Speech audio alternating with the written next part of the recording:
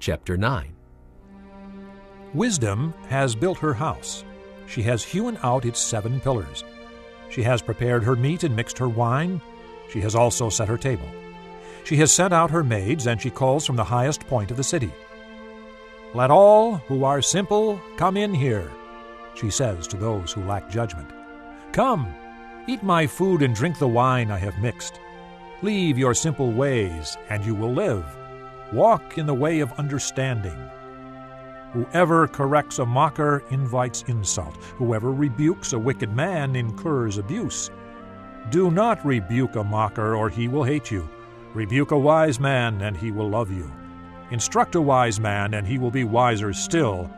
Teach a righteous man, and he will add to his learning.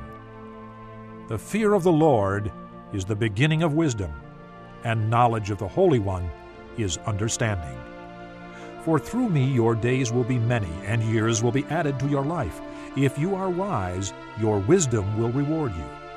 If you are a mocker, you alone will suffer. The woman folly is loud.